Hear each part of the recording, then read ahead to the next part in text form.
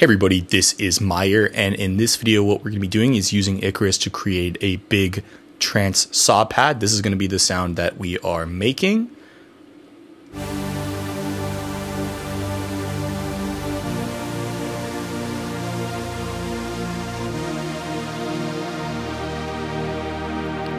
And in context,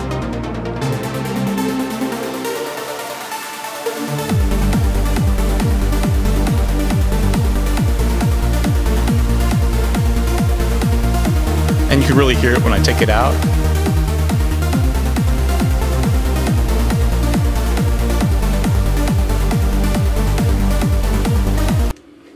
Alrighty, so the first thing we're going to need to do besides duplicating the patch is actually creating the MIDI that we want for our pad. So I'm going to just call this pad and just give this, I don't know, like maybe a kind of purplish color like this.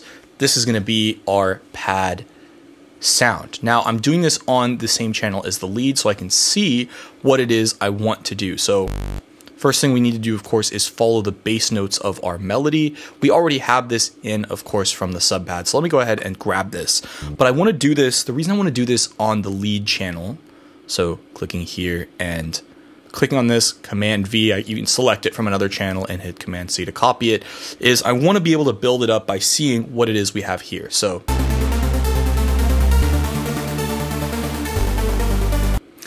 and let me go ahead and route this while we're here. Command L on Mac, Control L on Windows to map it to the mixer. And we want to just get these notes set up. So the first thing I'm going to do is go up an octave as well. So we're going to bring this up to the G. And then basically what I think I may do is follow the top notes. Sometimes what people will do is do a fifth, but this melody is actually doing the fifths quite a bit. So I may just kind of have it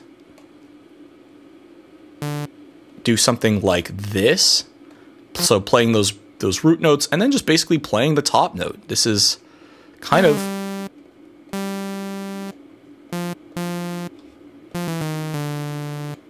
and we may see what sounds good. So let me play this with, I'm going to play this with the lead only.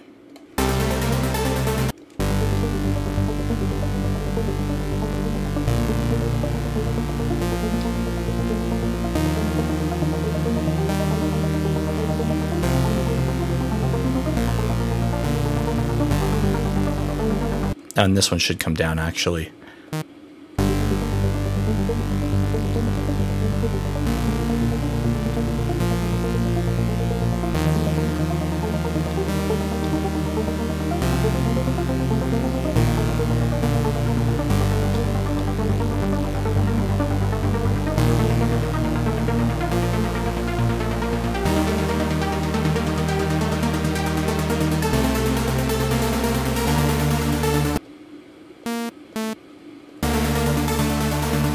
And you kind of have this suspended chord at the end. This sounds good. What I may do later is decide to make these into power chords, which would mean I would take these bottom notes and move them up to a fifth. That may be too much, so I don't want to do that right now. This is what this would sound like. Just go ahead and play it, I guess.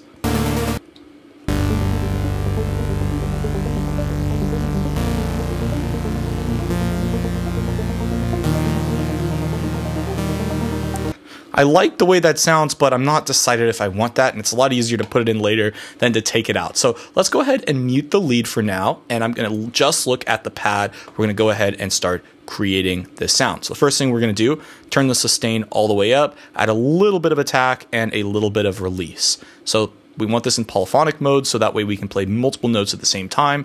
This is what we have so far.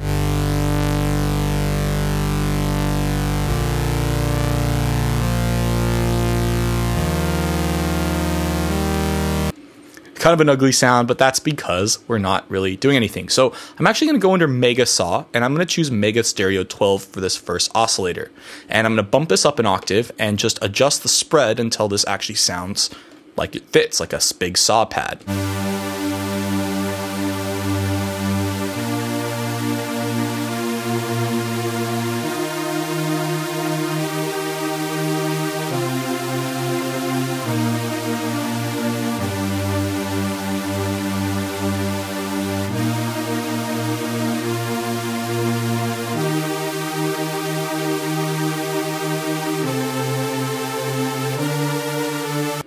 Sounding pretty good. I'm going to copy this to oscillator 2, and what we're going to do with this is we're going to just do the same thing but an octave higher, and rather than using Mega Stereo 12, I'm going to use Mega Stereo 6. So let's go ahead and mix this in.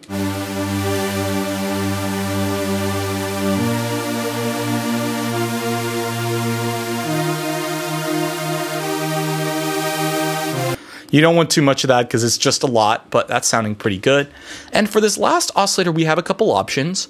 One would be to do something like this, where I copy this to oscillator 3 and bump this down to this first octave.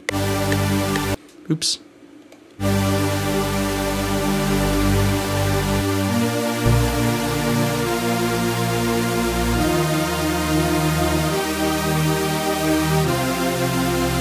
The other would be to do something like noise, adding some white noise. What I'm going to do is use this as before in Mega Stereo 6 mode, like this, just an octave lower. So we actually have 3 octaves playing. This is pretty lush, pretty big.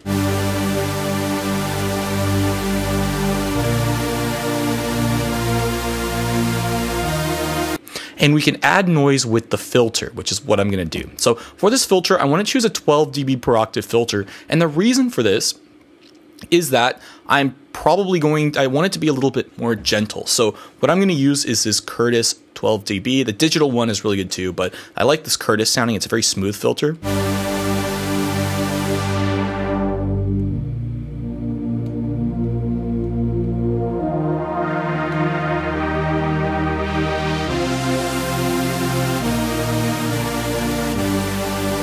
Maybe a little more release.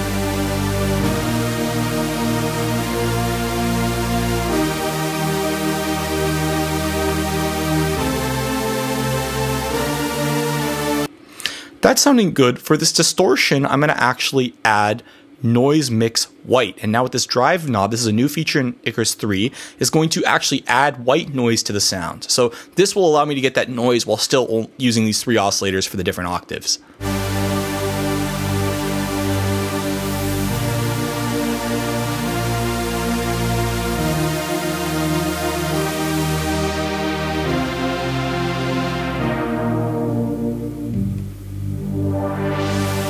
And what I'm realizing now is that I need to do this on a different filter just because this is going to add it post filter, which is not what I want it to do. So probably what I'll do is maybe set this to EQ, peak wide, and then basically what I'm going to do is just set the resonance right in the middle so that this filter is really just not doing anything. So this just needs to be at 50. That's going to add it, and then we'll just use this as our Curtis 12 dB per octave filter with a little bit of resonance.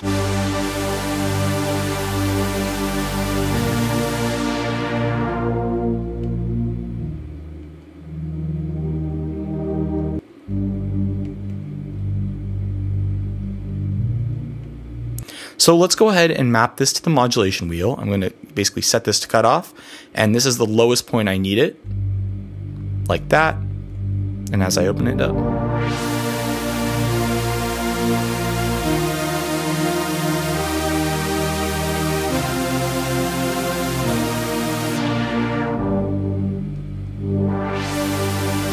that is sounding pretty great. Moving on here to the effects. For effects 1, I might use a phaser, although I'm probably not going to use it too much. I just like kind of having it to give the sound a little bit of movement.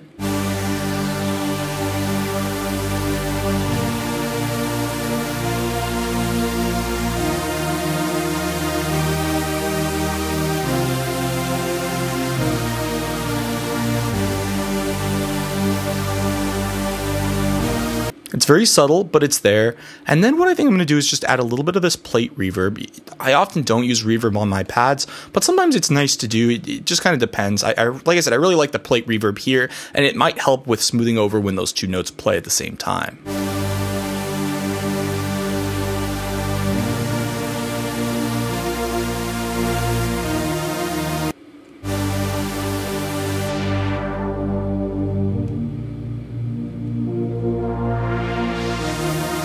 It's very easy for this reverb to get muddy and everything kind of gets washed in it, so we just need to be really careful.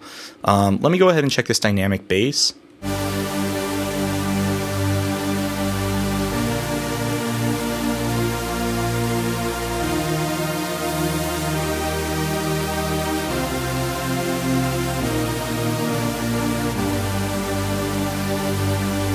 maybe turn the noise down, and then this to 3 dB. I think that's honestly pretty good for what we have right now. There are a few other things we could add here. I'm not going to do that, but what I will do is go to the matrix, and I'm going to choose LFO1 to modulate the pitch. So I'm going to choose LFO1 plus minus. And the reason I'm doing this from the matrix is I can actually control all the oscillator's pitch from it this way. And I'm going to choose oscillator 1 through 3, fine. So what this is going to do is adjust the fine tuning pitch of each of these oscillators. So I'm going to change this from BPM to just free running.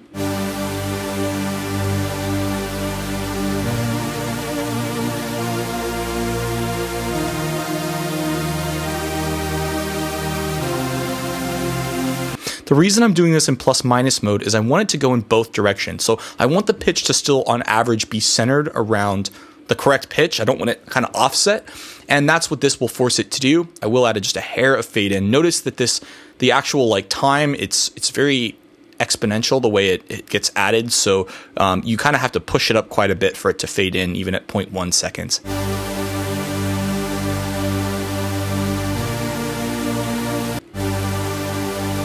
You can see it.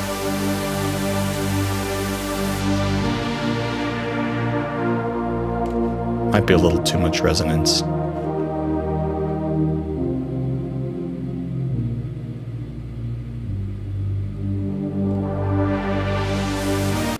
Now, one thing that I like doing for an LFO like this is having it run free running. It's not going to be triggered by the BPM. So the way we do this is we go to Setup, and basically what we're going to do is we're going to choose the trigger mode.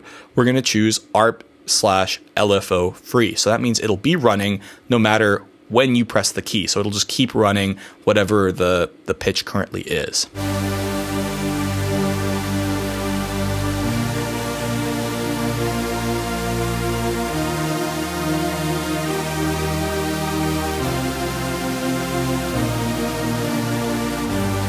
So let's go ahead and mix this in here at the breakdown. We're of course going to want to add some of the filter modulation. So let's go ahead and do that right now. I'm going to copy or cut my pad channel from this lead section by hitting Command X, create a new pattern called pad, and of course give it the same color as we did before, and paste it on here. So that way we can have our pad here on a new channel, and I'm just going to paint it over with the rest of the sound. So this is going to be, really, really big. And the thing that we need to then do is we need to now add in our filter modulation. So what I'm going to do here is wiggle this, or wiggle the macro, tools, last tweaked, and we're going to create an automation clip. And just like the lead, I'm going to bring this down here. We want to follow what the lead is doing. So I'm just going to kind of follow it like this. So let's hear it with the lead.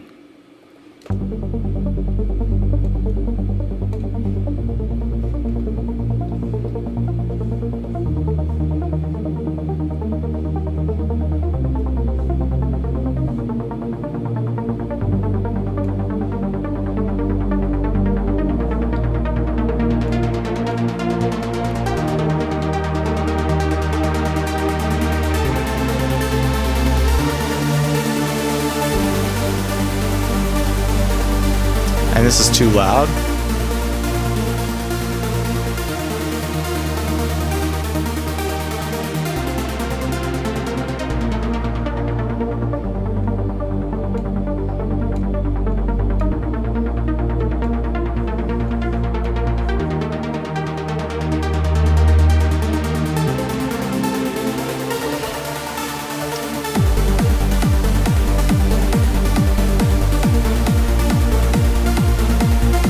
And as we have with the lead, we want to go ahead and add this sidechain compression as we did before. So just drag that over, take our kick, right click, sidechain to this track, and let's make sure that that fruity limiter is borrowing from the kick, which it is.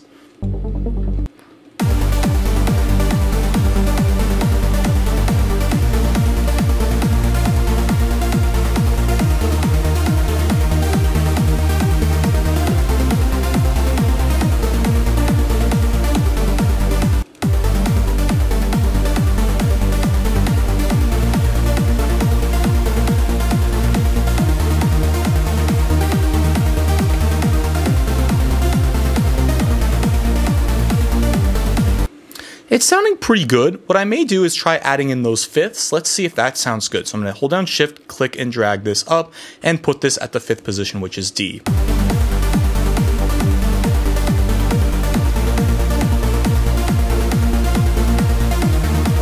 Yeah, I like the way that sounds.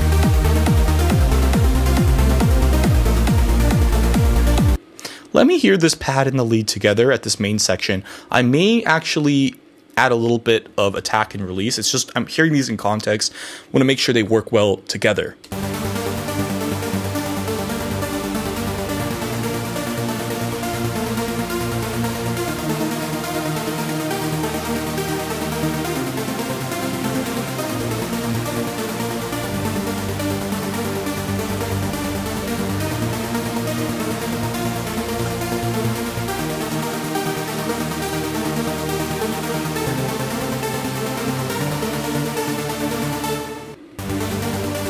And what I might do here is switch this filter to a high pass digital 12 like this. So that way we could technically automate this if we wanted to.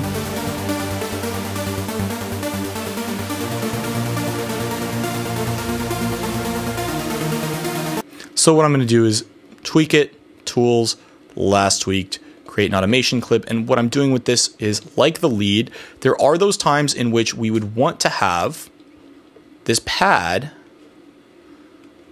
perhaps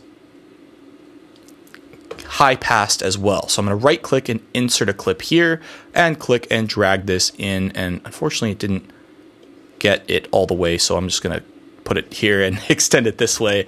So that way what we can do here is very similar to this.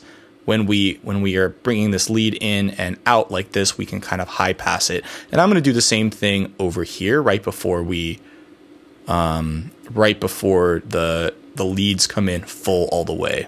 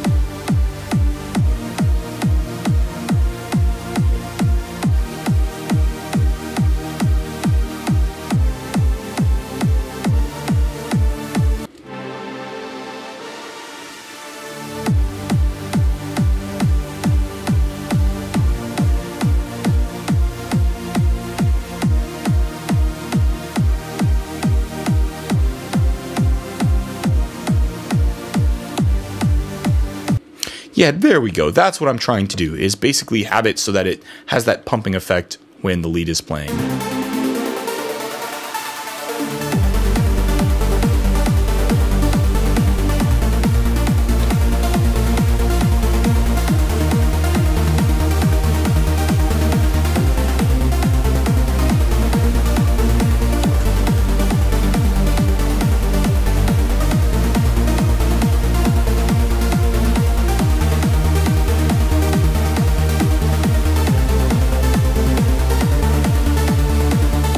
And the last thing I may do is just solo this pad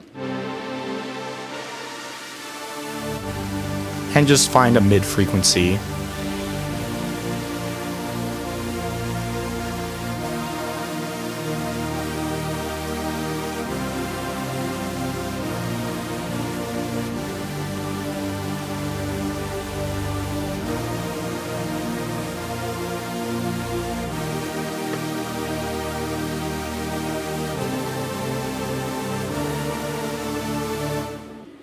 Yeah, that's sounding pretty good.